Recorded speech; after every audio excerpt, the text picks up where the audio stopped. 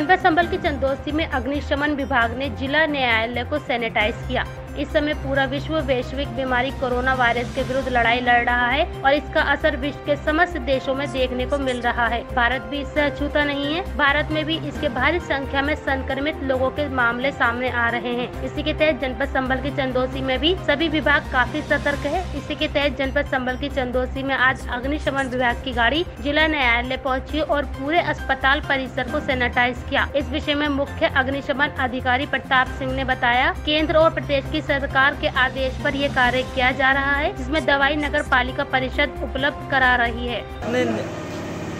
Sir, आज आपने न्यायालय में सैनिटाइजर किया है, क्या है ये जो है शासन के निर्देश है और कोरोना महामारी को फैल रही है, उसी से बचाव के लिए, संक्रमण रोकने के लिए सरकारी जो दफ्तर है और अस्पताल है, बैंक है और जहाँ जिन मोहल्लों में ज़्यादा संक्रमित लोग पाए जा रहे हैं तो उन सब में लगातार सैनिटाइजर कार्य फायर सर्विस विभाग द्वारा पूरी सुरक्षा को अपनाते हुए किया जाए।